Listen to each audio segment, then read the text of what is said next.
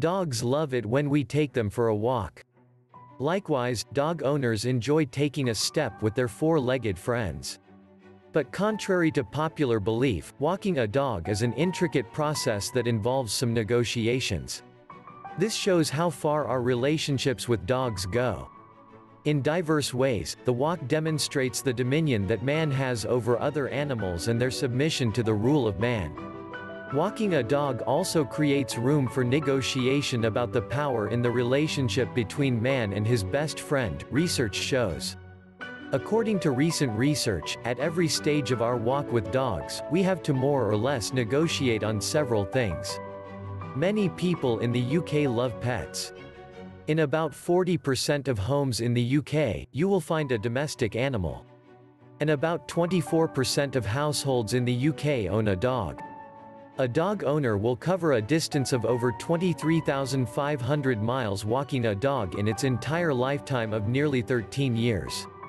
But in spite of all this, little do we know how taking a walk with a dog and the places we go with our dog helps cement our friendship with the four-legged animals. The magic of walking your dog bold. We either walk to school or work, but walking means a lot. It is not just a movement. Taking a walk with a dog improves our mental health, but man and dog interact in many ways when walking around. Just like any other animal, a dog has feelings. Besides thinking and feeling, dogs also have their traits. It's essential to listen to dogs and to reason with them about the direction the walk is taking.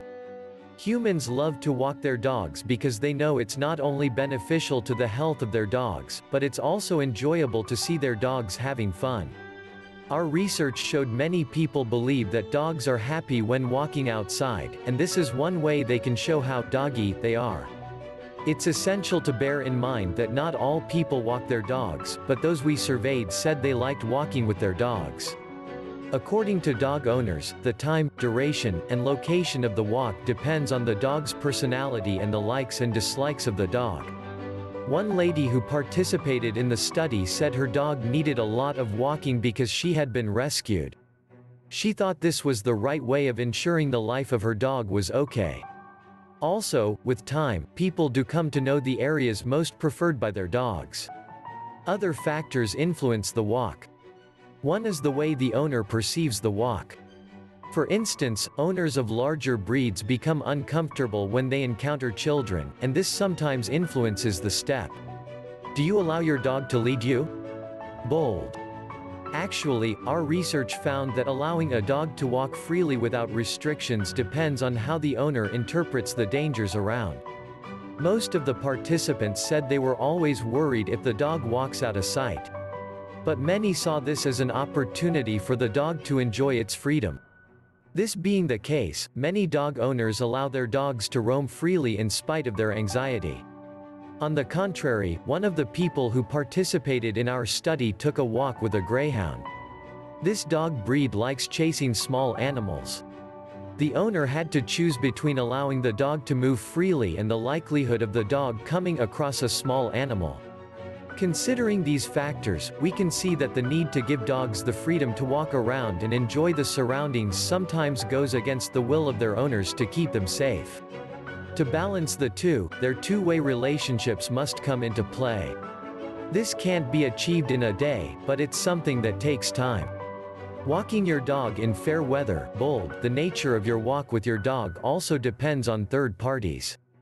It is common for dog owners to come across other people walking their dogs. They might take time to chat with each other. Their dogs also interact with one another. Many dog walkers prefer walking alone with their dogs. They may not like it when they come across other dog walkers. Our study showed busy participants preferred walking their dogs without being distracted.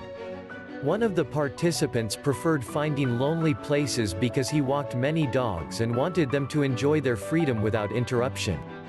And therefore, for a walk to succeed, both man and his best friend need to accommodate the preferences of one another.